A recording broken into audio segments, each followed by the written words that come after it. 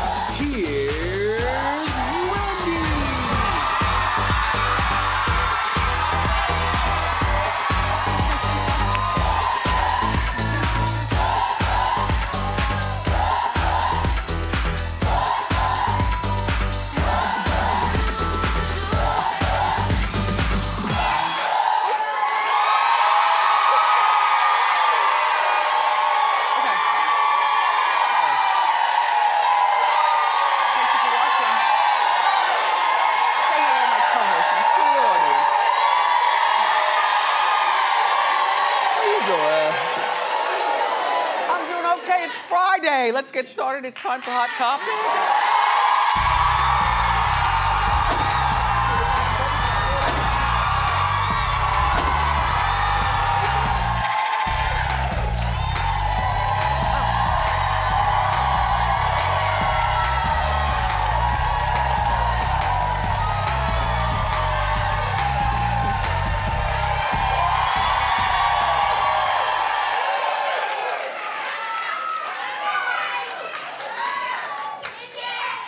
So, I apologize, that was a mint.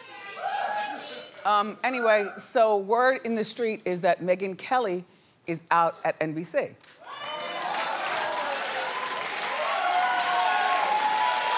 Well, here's the deal. This comes after she said that there's nothing wrong with dressing in blackface for Halloween, which to me is a thoughtless thing for such a well-read person.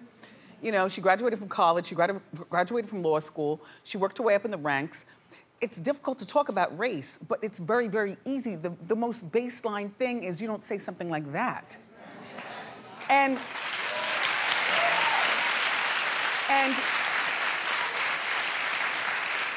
she tried to compare it in some ways to like the Countess Luann, when Countess dressed as Diana Ross with a deep tan. But Megyn, she's a housewife. I'm not saying that she's smaller than you, but in terms of academia and what people expect from you, you're not supposed to compare yourself to what a housewife does.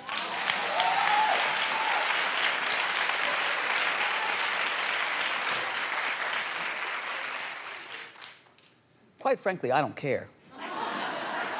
I mean, you know, is she hireable? Probably. She'll go away and then she'll come back. She'll get hired someplace. Sure. And besides, if she's not hireable, listen, she's the highest paid person over at that network, $23 million. For a multi-year deal. Wait, hold on now. Hold on, I've just been passed something through my teleprompter. $69 million. For only 3 years. Look,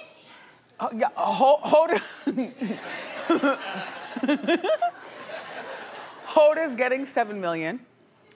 And so what do I think? I don't feel sorry for Megyn Kelly. I mean, she wanted to jump into daytime TV, and I think she wanted to be more likable and stuff, but there's certain things that don't fly with certain people. You know, like, she's not the fun girl. We're the fun girl. You know?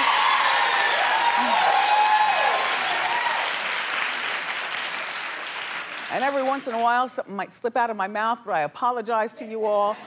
And you might laugh at it and be mad at me for 3 days, but then you come back, thank you.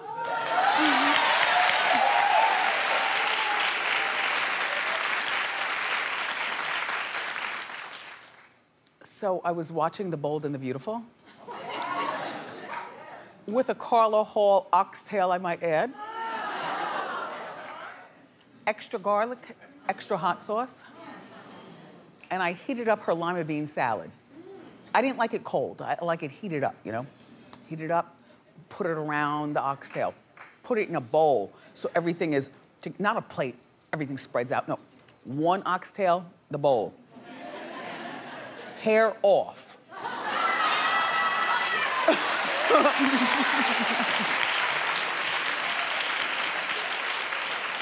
Because, you know, when you eat the oxtail, you know you have to pick it up, right? And you get all into it.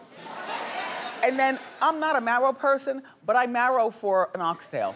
I will marrow for an oxtail.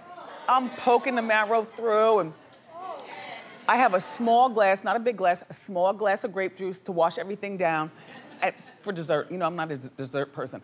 And then water. So I'm watching The Bold and the Beautiful, and I hear suddenly Wayne Brady has joined the show. Yep. He's gonna, listen, this is a great idea to me. He's gonna play a doctor who finds himself in a web of passion and mystery. Well, you know, he's already at the network because he hosts Let's Make a Deal, which I love. That's such a fun show. It just never gets old to me. People in their stupid costumes, jumping up and down. And Wayne's such a good host for that. But I guess, you know, he wanted more. He probably went to the network and said, look, I want more, or something. In the meantime, he ended up bonding with the head writer at the show because he visited his 15-year-old daughter who had a guest starring role on the show. Now, my knee-jerk reaction was, but Dad, this is about me. You got a job out of this? And all I am is a guest star for one show? And then he probably said something like, look, don't worry, baby girl. You know, part of my mystery is that I do have a 15-year-old daughter, and then you'll appear. I don't know though, Wayne, man. Like you've got such a sweet life with that stupid show, that Let's Make a Deal. Everyone loves that, and I mean stupid in a good way. That you've got such a sweet life. Right? With that stupid show. And you're not old, but you're oldish. The idea of memorizing lines for a soap opera, now you gotta go home and memorize all this script. Ugh. You need a girlfriend or something. I don't, maybe he does have one. I always tease him when he comes here, you know, who are you dating, what are you doing, and so on and so forth. But, you know, he likes to work. But on the soap opera with the lines, jeez. I only like to play myself because there are no lines. You know, I make them up as I go along, you know. However, I am playing the mother of a drug lord.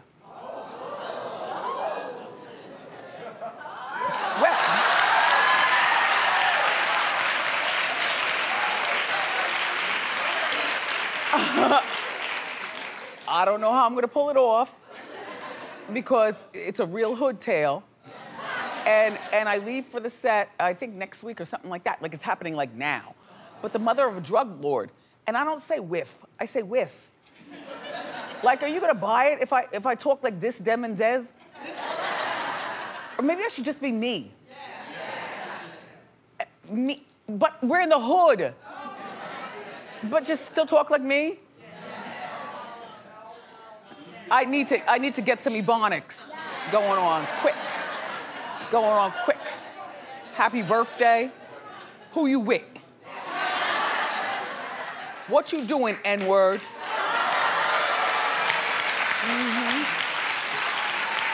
Okay.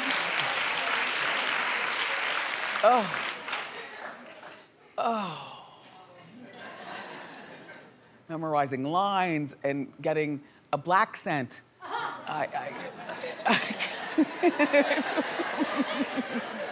Two things going on at one time, you know, I can barely do one thing at one time. Anyway, do you know this girl, Normani Korday? Well, she doesn't want to be called the next Beyoncé. Now, this is a beautiful girl. And she performed at, clap if you know her. Oh, okay. Well, I didn't know who she was, but, you know, apparently a lot of people don't, but a lot of people do. And she's on the cusp of being great. So she performed at the Tidal Brooklyn concert on Tuesday night, and people were comparing her to Beyonce. But I'm like, I'm not comparing her to Beyonce. How many things can you do with 2 legs and 2 arms? You know, and a head of hair. Of course you fling your hair, you wave your arms, and do a, I would take the comparison as a compliment, first of all, Normani, but she took it, I guess, as, you know, like people are insulting her. So she tweeted, well, look, so she tweeted out, I'm Normani. I was born Normani, I will die Normani, period.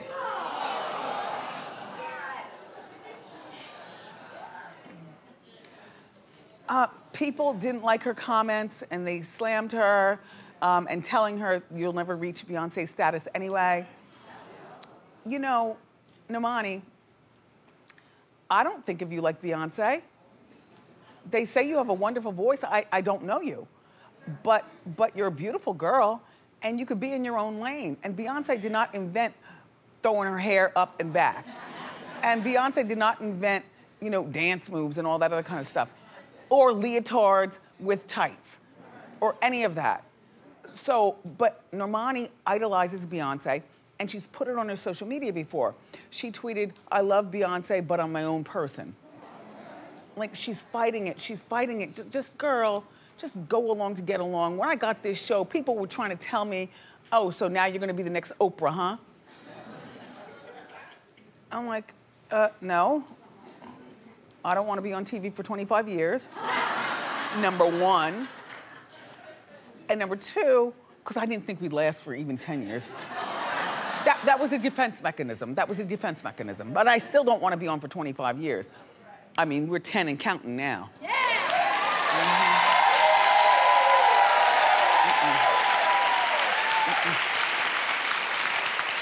But, you know, they tried to compare me to Oprah, I guess because I was the only black woman with, you know, hosting my own talk show. They didn't compare me to anybody else on daytime. They immediately went to the Oprah thing. And I'm like, no, I never thought of that, me as Oprah. Even people who knew me from radio, my radio Wendy listeners were like, oh, so she's gonna try to be like Oprah. I'm like, no, I'll show you. I'll show you. Yeah. Normani, what I'm saying is that you get out there and you carve your lane, and people will soon discover that you're not Oprah, you're an Oprah. See? You know? That's it. A funny story happened at a gala with a bunch of rich people. Okay, I'll share. Okay. The Real Housewives of New York, you know I love Ramona and Dorinda. She's so gentle. Well, they got in a fight at the Angel Gala. Thrown every year. It's the Angel Ball. I've been there a couple of times. It's very fancy. When you walk in, all you smell is money. And all you see are money after money and real stars, like Matthew McConaughey. I saw him there. He's like the size of Suzanne. Yeah. That's bad. Yeah, Suzanne. That's terrible. He's a little man with a little suit. Oh, and little hands. Yes, little hands. Little feet. I met Dan Marino. Oh. Now let me tell you something about Dan Marino. That's a good one. But you meet all kinds of people there. You know what I'm saying? So Ramona invited Dorinda to the Angel Ball and told her they'd be at the same table. Well, when they arrived, they were seated separately. Well, here's how it works at the Angel Ball. First of all, the food is sumptuous. They lay it out. Everything is proper. Everybody's dressed to the nines. You don't walk in there looking like this. So Dorinda goes over to the organizers because Ramona's at one table with, 10 people at a table, 10 at a table. Everyone's rich, wealthy, or doing something. And Dorinda marches over to the organizer and asks, why am I not sitting with my friend Ramona? And the organizer told her, Ramona requested the seat change. The shade of it all.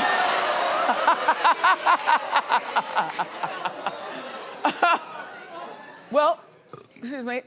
Oop. I totally believe this story. I totally believe Ramona would do something like that to hobnob with all the people at her table. You know, maybe she wanted to walk in with Dorinda, but she didn't want to sit with Dorinda. In the meantime, Dorinda was pissed that she was, you know, over at another table. Well, here's my thought. Dorinda, why do you have to go over to the organizers? Why'd you all have to neck rock and finger point in front of the fancy people and them in there? I love a gala ball. And, you know, sometimes I would go, and he doesn't really care much. You know, he knows everything's gonna be good, you know, so I'll go myself. I mean, I've got people with me, but they're back there. They don't have a table, you know. I'm like, you all stand over there, and I'm going to take my seat. And I sit by myself at a table full of 9 more people, everybody about something. And I love it. I love to meet new people. I love to know what they're doing. You know, being a talk show host means nothing at a gala. It's not like they're on my bra strap or anything like that. It's like, oh, that's Wendy. All right, how you and maybe doing? I'll tell you, a gala is so, Dorinda, you really missed your mark. You should have sat at your table and made friends, the fancy people with all the money and all the charitable donations and all that stuff.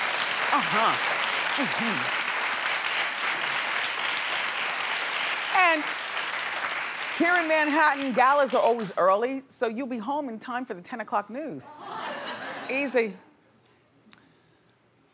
I totally believe that story. Totally. Oh, by the way, the Bravo cameras were filming everything. Which would have pissed me off as a gala attendee. Like, Denise, I don't want to be on Bravo. What is going on here? Why are there cameras? So remember the Neelys? Pat and Gina, they've been here before.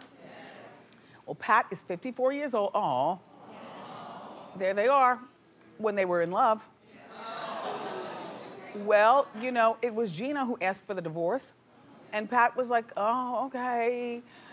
So he's 54, it's been 4 years since they split.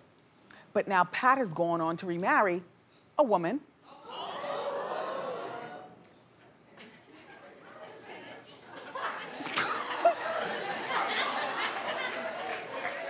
Shut your face.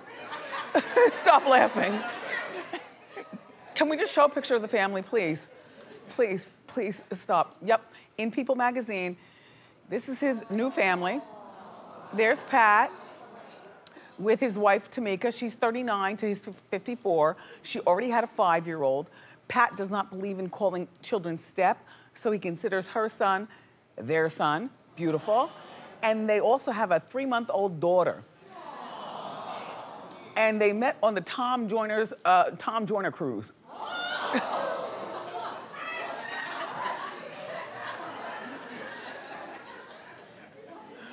That's the funniest part of all. You know, but that's a captive audience. You know, you're cruising around with Tom for 7 days. When you meet somebody and lock eyes, maybe the second day in, it's easy. And she's cute. And the family looks adorable. And to me, I would think that this is so painful for Gina. To see him move, not just move on, but move on with a new family and be happy and be in People magazine. I'd be mad, even though it's been 4 years. I don't know about her having love in her life. I mean, I saw her, she appeared on that Bravo dating show earlier in the year called To Rome with Love. I don't know whether she found love, but clearly she's still chasing the spotlight, is what I'm saying. Whereas he's retired himself into fatherdom and familydom, and she, I guess, still wants to be on TV. It's gotta be hard though, man. Gina, I feel for you. So, but they do have 2 daughters, Pat and Gina. The daughters are 29 and 23. So now the daughters have a little brother, right? So here's what you do, Gina. Excuse me. Sorry. You've got to fix your face. Don't let them see you sweat. Don't talk bad about that family. Don't talk bad about him, not even in front of your daughters. But your daughters are gonna be your best weapon. Because this is what you do. You encourage the daughters to go over and see their little brother and their father. And then they'll come back because they're 23 and 29. And kids love mom before they love dad anyway. Right? They'll come back and tell you, Mommy, your living room is so much better than hers. She can't decorate for nothing. And then Gina, you say, shut your mouth, stop talking like that. And then they'll say, but Mom, I'm just saying. And also, she's not a good cook at all. Or, you know, let your daughters do all your investigative work. While you keep the stone face, you know, all right, the new issue of People magazine hits newsstands today.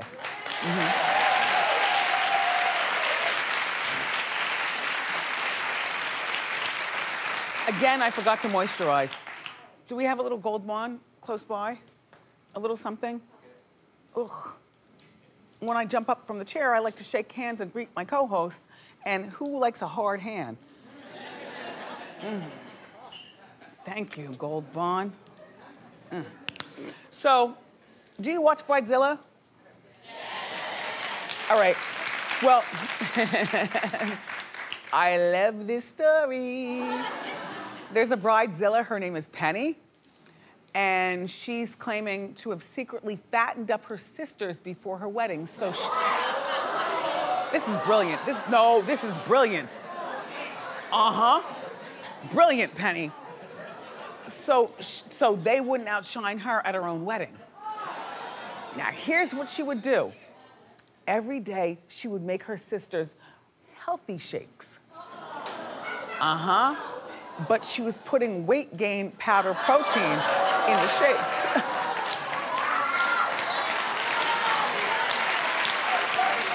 That's brilliant. Brilliant.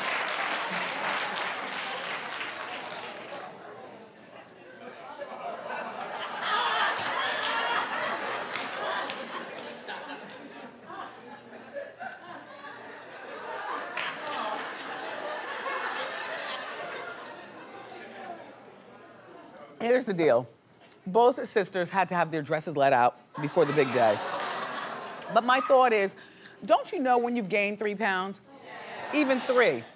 Like for me, it's when I can't twist my, do this down here. Rambo, get this shot down here. When I can't give you the full twistation of my ankle situation. Yeah, that's when I know, uh-oh, what's going on, thighs? What's happening? But, don't you know when you get out of the shower and you look at yourself in your most vulnerable state? Right, Blondie? You know. And I definitely, I blame the sisters. And Penny, by the way, that is a great plan. Don't try that at home, but if you do, call me and let me know how it worked out. We've got more great show, everybody. Up next, Queer Guys alum Carson Presley and Tom Felicia are here. So grab a snack and